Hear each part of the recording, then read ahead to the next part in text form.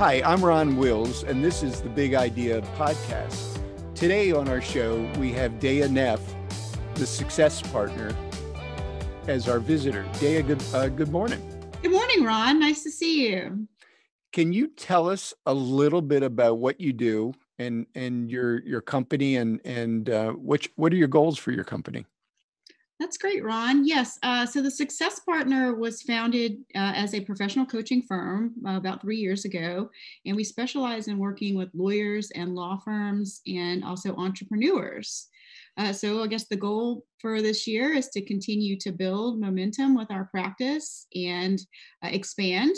We will be taking on some new coaches into our firm pretty soon. And we are specializing in this kind of growth area, like small law firms right now are really growing and taking off and really can use some guidance and some leadership in their new growth plans.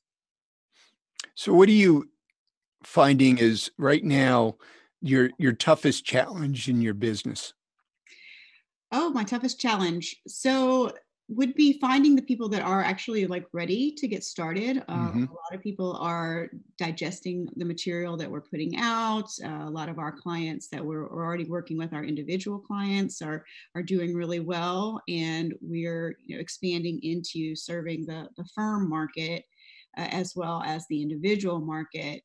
So that's a little bit different because often you'll have one person who has worked with us or met us and want to bring us in, and of course there are other people that are involved in that decision making. Right. So it's quite a multi-tier process, and then of course we'll have to find out what it is they need exactly when oftentimes they don't know themselves. So it's just kind of steps in the process. I teased you one time by saying of all groups to go after as attorneys, because Daya, we all know attorneys know everything, right? Yeah.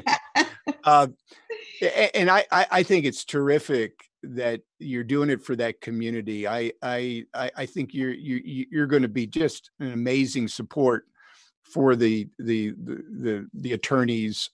Now, are you virtual? Can you do this anywhere, or are you geographically focused? Absolutely virtual. Actually, our model has always been done virtually, either by the phone or on Zoom. We even used Skype before we used Zoom back in the day, and so definitely virtual is not a problem. We just adjust for time zones and try to be as convenient and as accommodating as possible. What are some of the issues that you're seeing in these different law firms that you're working with? That's a great question. Small firms really focus a lot on culture of the firm. So not only do they need to keep up with the client work and client development, they also want to kind of keep that small firm feel. They want their staff and their employees and their associates that will later become partners to feel like they're part of the family and keep the legacy of that firm alive. So that's where you have to kind of draw a balance. You can't just do metrics. So a lot of the larger firms, they just do metrics, and people meet these goals or don't meet these goals. There's more of a feel, more of an atmosphere or an environment in these smaller firms that they really worked hard to develop, and they want to keep that. How hard is it for potential clients to understand the coaching aspect of what you're doing? Oh, wow. Okay. So, like pretty much any consulting or coaching professional, even lawyering to some extent, you really have to educate the client or the potential client on the value of their services. Right now people are using LegalZoom and doing do-it-yourself or lawyer activities, and that's similar to any industry, including mine. So coaching provides a service. It's not something that you could not do yourself, but it is something that you, with coaching, are able to do faster. You're able to work out the pitfalls and shorten the time span. So we really work on, we really focus and hone hone up on those, hone in on the goals and the plans and the projects that you want to excel in. It's funny when you think about coaching, it is become really a part of business, but still there are large groups that don't understand the value of coaching. But when people when I would talk about coaching with people, I'd Tiger Woods has a coach. Jim Bezos has a coach. Uh, some of the top entrepreneurs in the world have coaches. Mhm. And what coaches do, as you know, because you're helping people be better at what they do. You don't do it for them. You just help them be better and to perform better on their job. But I can understand it being, somebody's not familiar with it. They may think, well, I can do it on my own.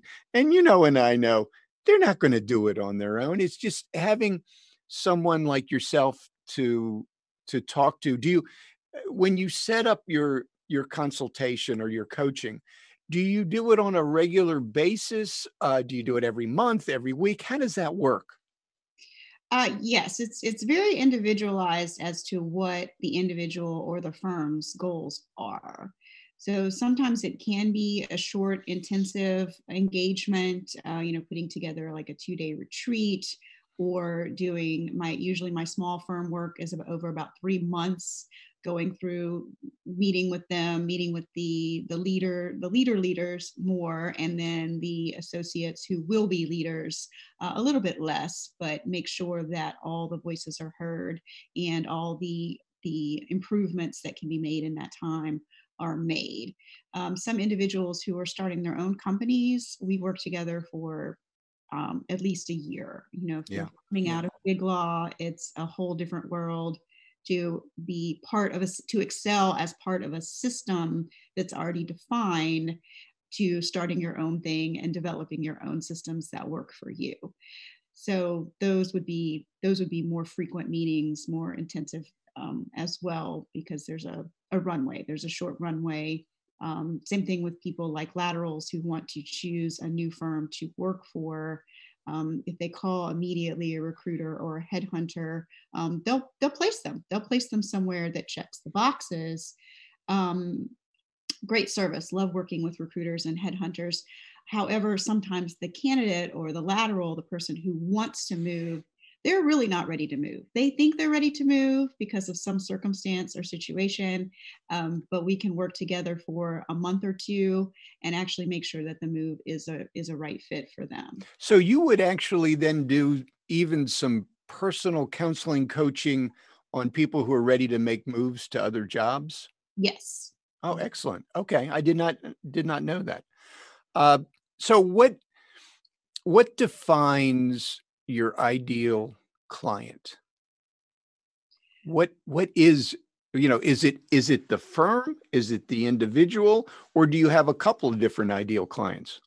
I'd say I have a couple. I think most people start with an ideal client similar to themselves. So I had a career in law for 15 years, 16 years, and that's kind of statistical breaking point of either reinventing yourself in your career or starting maybe another career, which is what I've done. And so women lawyers at like 15 years of practice would be an ideal client. Okay. They're really either reigniting the passion for what they're doing, they're starting their own firm. There's something very pivotal there. Also, people that are going up for partnership. So people in Mhm. their 5 to 7 years of practice need some guidance on getting going in that partnership track and defining what their partnership will look like. So those would be ideal clients. I would imagine somebody that is getting on that partnership track to be able to bounce ideas off of somebody like yourself would be really invaluable because, sure, they probably know the people in their firm pretty well, and that's the thing because they're on this track. But to have it from an outside source to be able to help and counsel and guide, I got to believe that would be valuable. Definitely. I mean, looking back at both my career, looking back at some of the decisions people made early on, when I'm working with someone in their 15 or so years of practice, sometimes we look back and think about where they could have tweaked, where they could have gotten guidance. Sure. It's also kind of unique. The women in the industry may not have the support. I've had the support as they were designing their career. Mm-hmm. And it's valuable to be getting that insight. I mean, also attorneys across the board, I mean, they have a lot of hours to put in.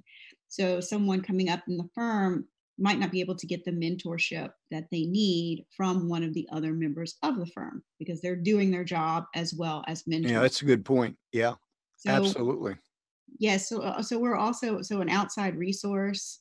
Firms can actually just bring us in to be on call and just to be an available resource for people to help with the mentoring, help with some of the education, some of the culture of the firm. So It's a great idea, and I know that for your clients to be able to have somebody to just again kick around ideas with and figure out things that might be the best next step, the best next move for their careers. I'd imagine that's really invaluable. I know, for myself, I wish I would have had that kind of coaching early on in my career, but people didn't coach years ago, but today it's just so prevalent. It's really it's a very, very positive thing. Uh, I know, you have done so much work with NABOE. I wanted you to tell the group here, tell the audience about your NABOE presentation that you do each month for the organization. of course, so I lead a division of NABOE called NABOE Inspire, and it is about bringing together the business owners in our community and having them both inspire each other. And I also bring in a speaker every month that is going to help inspire and help them grow their business. The underlying idea is being more profitable in your business. In 2020, people were sustaining business. Some people were going off the charts with business, like some of these small law firms got really busy depending upon their practice area. Some of the speakers we've had in helped us make great video presentations, how to make a good impression on Zoom, video conferencing, connecting with the audience. There's also a mindfulness. We had a mindfulness and technology coach come in last month, and then we also had a speaker on talking politics, like how to talk politics. We all needed that one, didn't we? That was perfect. I was like, yay. We all needed that one. Yeah, it's been fun, and you never know what's coming next. You really have lined up a great group of speakers for that program. So from NABOE and all the people who have benefited, thank you for your contribution to the group. It's been terrific. It's been a lot of fun working with you on that. So as we conclude here, can you tell the audience, they go, yeah, I got to get some coaching. I got to get some coaching in. How do they get in touch with you? Great. The Success Partner is my website. So it's just THE Success Partner. Partner. Okay. I'm also very active on LinkedIn. I have an unusual name, so it should be no trouble finding me there. Let's tell the audience it's Daya Naef, DAYA. Naef is the last name. So it is unusual. So it's nice because people probably find you right away. There can't be too many of those in the Nope, not country. too many. So that's terrific. It's been wonderful having you here today on the Big Idea podcast. Thank you. And we hope to be working with you for coming years because it's been a lot of fun. Thank you. Likewise, Ron. It's been great.